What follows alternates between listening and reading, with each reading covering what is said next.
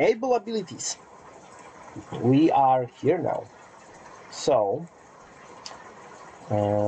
we want to start by going into core, where are our templates, and we want to do able ability blueprint of class able ability, and we want to say that it's a B like ability, or usually you use GA, which is gameplay ability, but this is the naming convention for gas, so I'll be using a different one. I'll be doing AB for the template abilities, and I'll be just doing A underscore like ability for other abilities. Okay, yes, save everything, thank you. So I'm going to call it AB underscore fantasy ability template. And I haven't touched able in a very long time. So let's see what do we have here in store, and we're going to say character.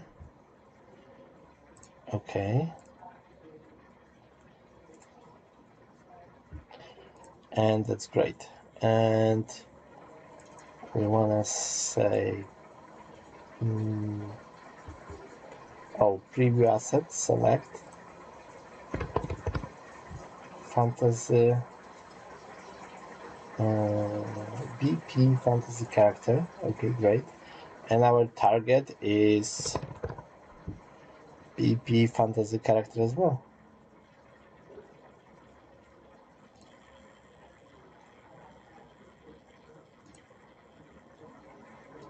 Oh, come on. Oh, I can't use the same class? Or maybe he just spawned in the exact same location. No, never mind. It's not as important. What's important is here and here. This is editor settings, so we got targeting. Okay, great.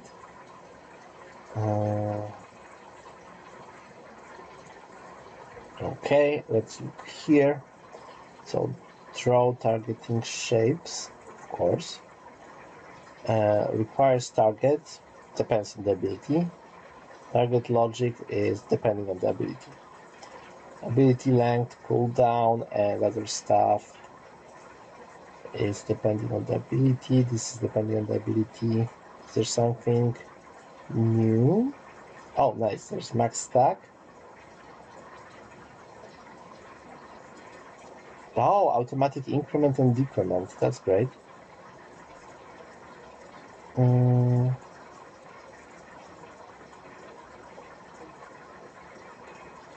Looping.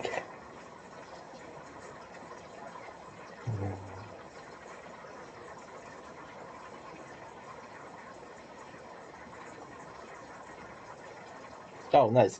But instead of decay, you can make an ability that is just passive.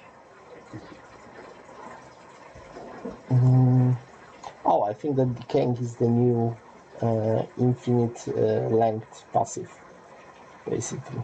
Okay, there's channel,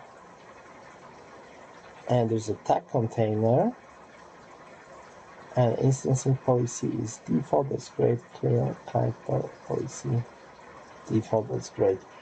So this is the tag container, and I don't see tag container rules like you had in gameplay ability system in GAS, which is absolutely amazing. It allows you to say that, hey, block abilities with this tag and cancel abilities with this tag, and it requires this tag to do something, and it was just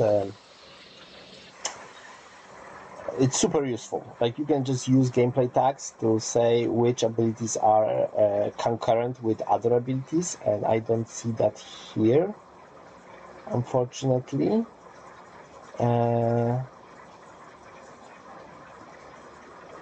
But we will manage. Let's go to the graph. And there's some stuff we might want to do for absolutely every ability ever. So let's do that. Let's go into override functions, and all of those are able ability functions, so nothing that is inherited from something that is useless for us. This is still using the old damage system that I actually very much like.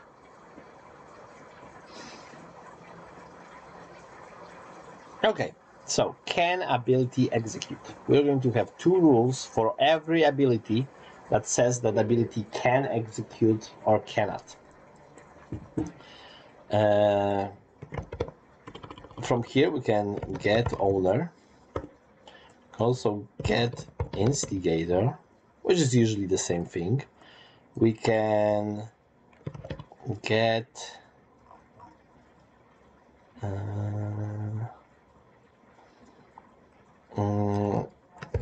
ability component, get self ability component, which is also very important. And in the context,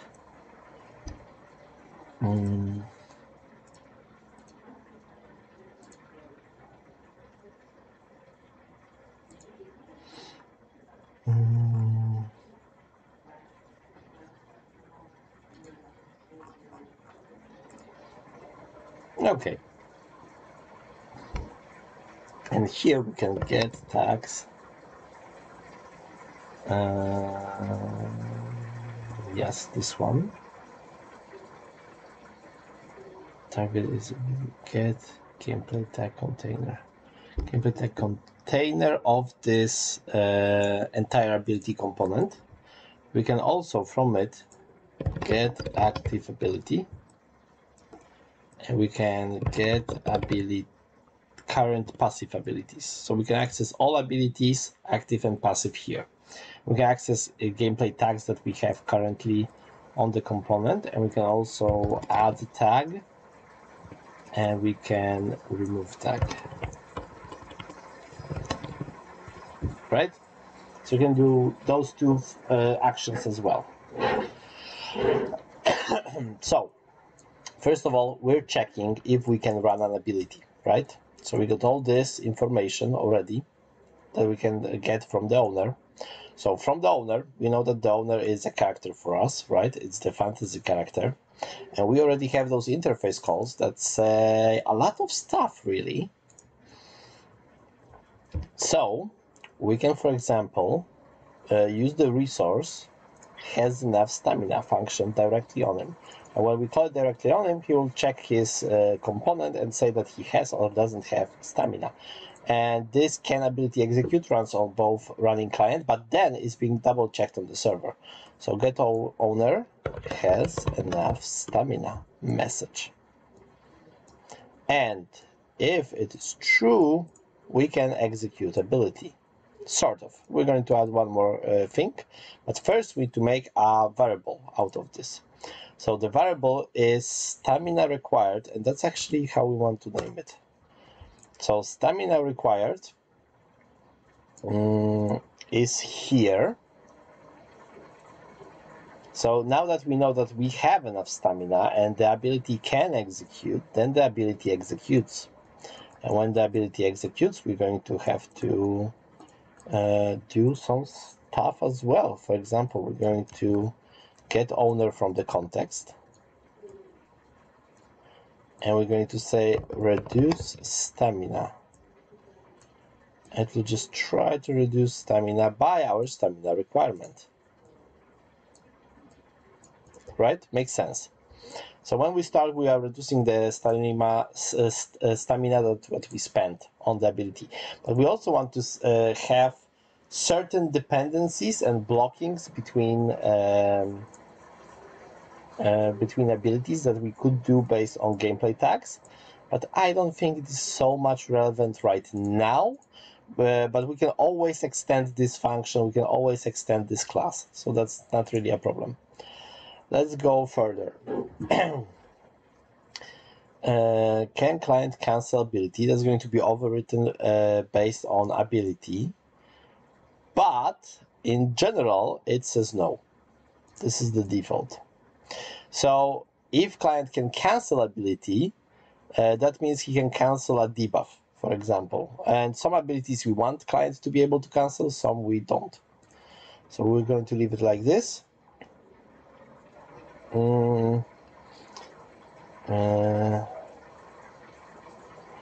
Okay, can interrupt ability. This is being called when you are trying to run a active ability when you already have an active ability, and this is checking if the new active ability has like higher priority. So we could, for example, give priority of a float number, or we could do priorities based on gameplay tags. So you know what? Yeah, let's do priorities. Let's do it like this. Let's make a variable. Let's call it priority. And let's do it this ability setup. And let's move all of those into ability setup. So priority is going to be an integer. Default value is priority 1. You know what? Let's do 5. And the lower you get, the better. Let's add a tooltip. The lower the priority, the higher chance of execution. Okay, and we can also say that slider range is 1, 5, and value range is 1, 5. You can always change it, but still you can do it like this. And stamina requirement is stamina cost of ability. It gets deducted from stamina on execute.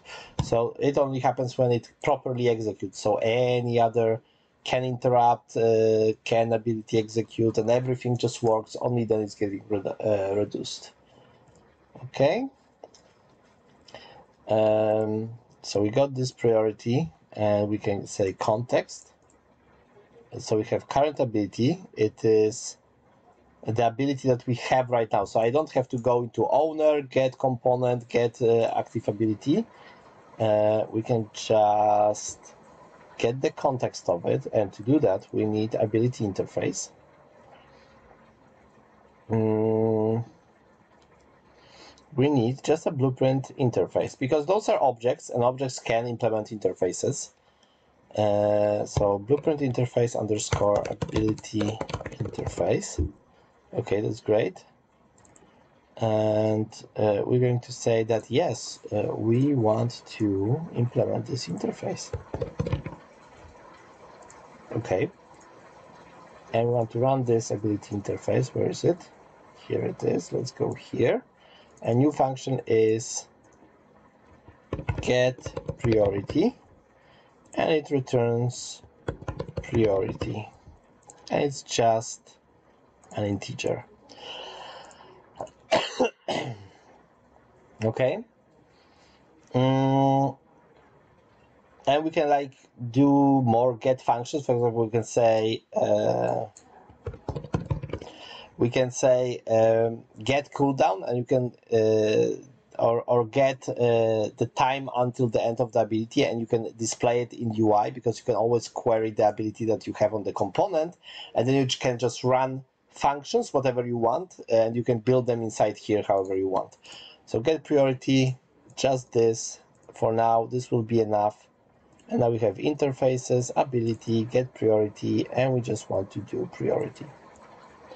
So can interrupt, get priority message, and then we'll basically solve get priority. So we can just call function on our self, and if our priority is lower, not equal, but exactly lower, then we are returning true. If our priority is greater or equal to the priority of the current ability, we will not interrupt it. Oh, error. Why is that?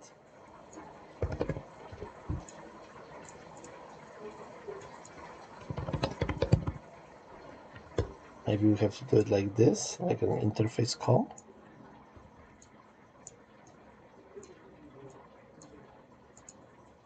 Okay, that's stupid. I can just get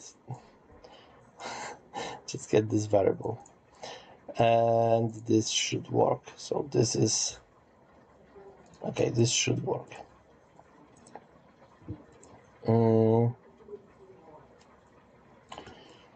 Okay, so this is the can interrupt. Let's go further. What other functions we might have to override for everything? On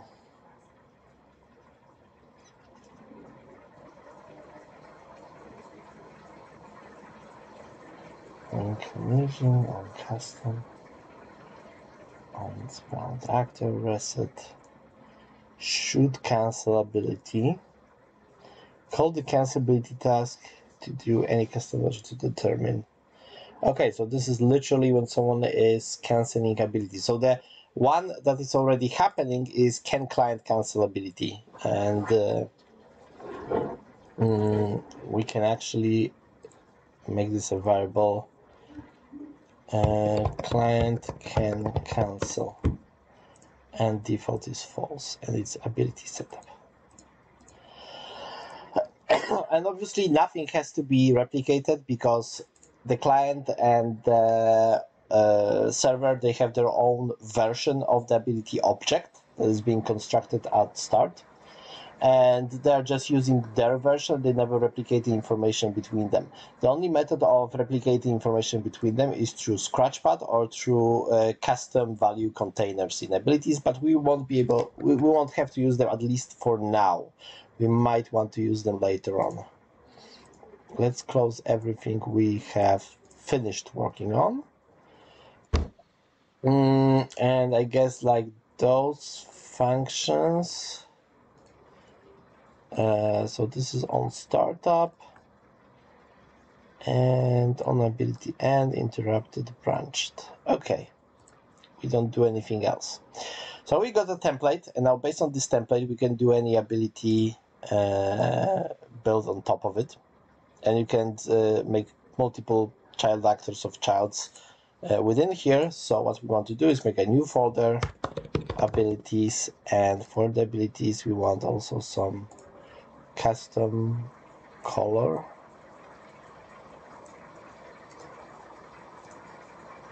Like this is more purple, it's more pinkish, I would say. So okay, we got this.